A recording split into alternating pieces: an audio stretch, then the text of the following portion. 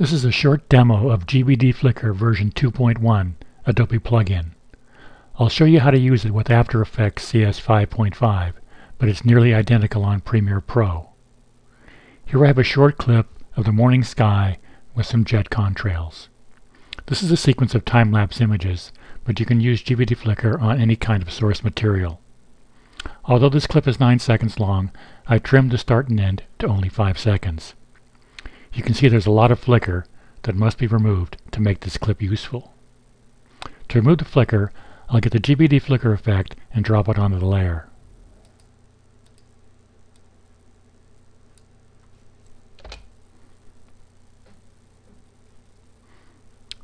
I press the spacebar to view the clip again, and you can see that the flicker is gone. This example was easily deflickered using the default GBDeflicker settings, but some material is more resistant to deflickering. I'll show you the effect options and explain what they do. The first setting is the luminance, containing two graphs, the histogram and luminance curves.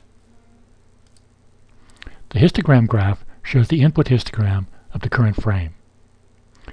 In yellow is the input luminance, the histogram mean value. In green is the desired luminance.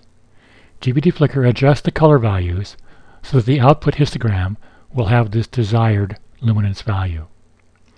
As I move through the clip, you can see that the histogram changes.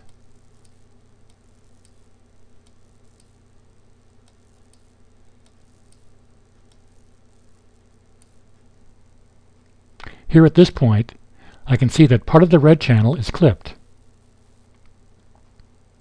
If I turn on the red channel,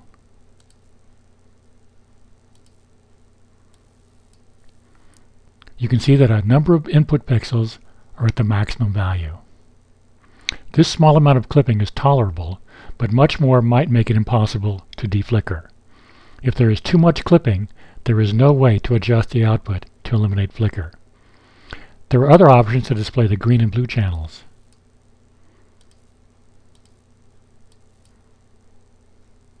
And the output.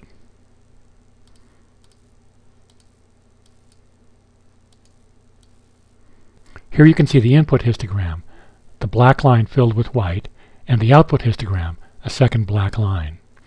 As I scrub through the clip, you can see that some frames are changed significantly, and others not so much.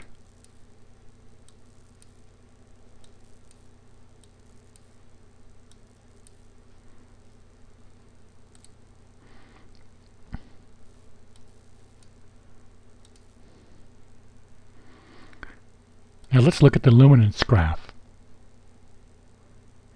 I'll zoom the vertical axis to get a better look. The yellow line is the luminance over the duration of the clip from 0 to 285 frames. Part of the curve is missing because I've trimmed the start and end to only 150 frames. For the frames present in the clip, you can see that the yellow line fluctuates a great deal.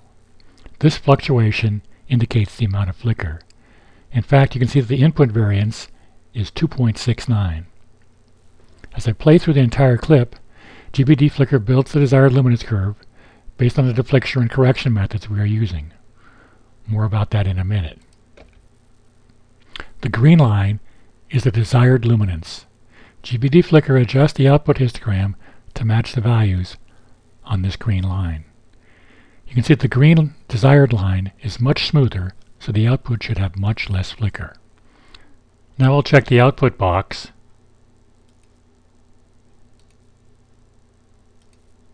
and play through the clip again to see how well GBDeflicker does.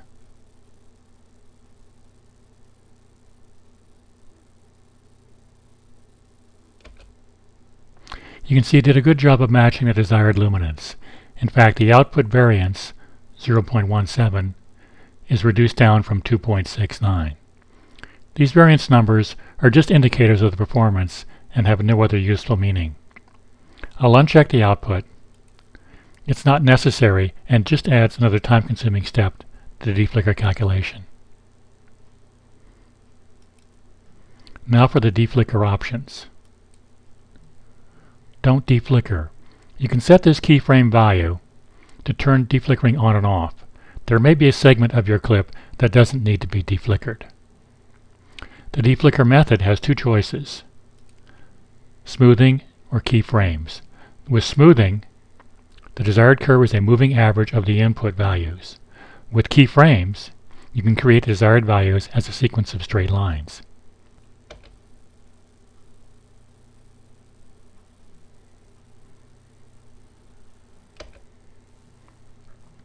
You can see how smoothing created a smooth desired luminance curve.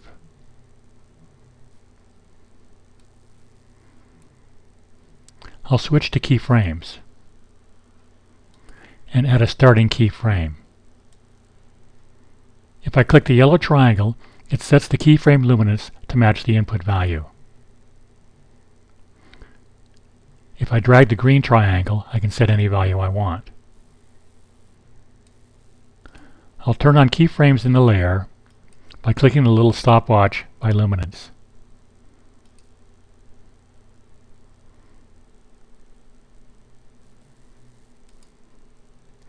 And add an ending keyframe. I'll match the input again. After I play through, you can see the straight line value.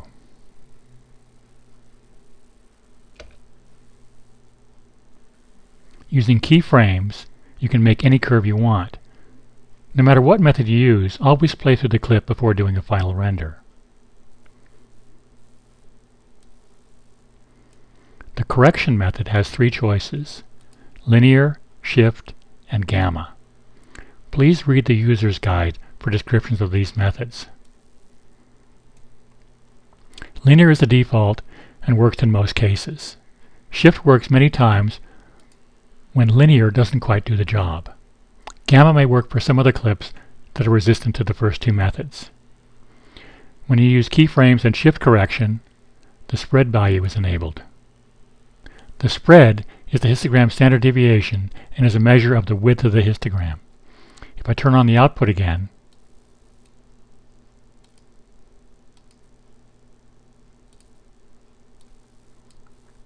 you can see how changing the spread affects the width of the output histogram. Normally you want the spread value to match the input spread when you set a keyframe. This is done automatically when you click the yellow triangle in the histogram. I'll turn off the output again, and I'll switch back to smoothing.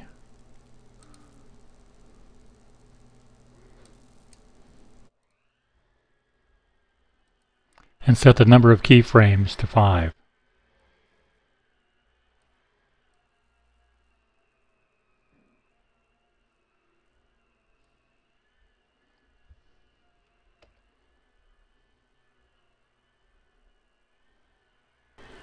See how the desired curve more closely follows the input compared to the curve for 30 frames.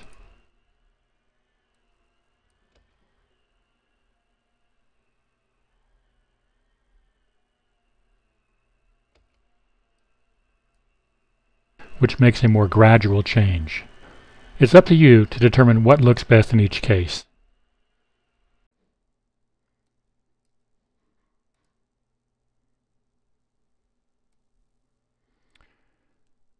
There are two other choices related to clipping.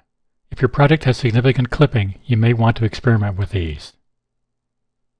Adjust for clipping and clipping percentage. They're explained in the user's guide.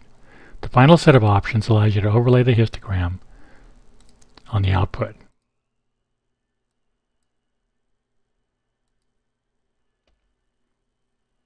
Here, if I turn off flickering, you can see how the histogram jumps around. That's flicker. When I turn deflicker back on, you can see how steady the histogram is. So that's a quick overview of the GBDeflicker controls. Please consult the user's guide for more information. The best way to deal with flicker is to prevent it in the first place. If you're doing time-lapse, please check out my time-lapse software, GB Time-lapse. It's designed to capture images with a minimum of flicker. If you have a project that resists deflickering and doesn't have clipping, please contact me. I'm always looking for ways to improve the algorithm. Happy deflickering!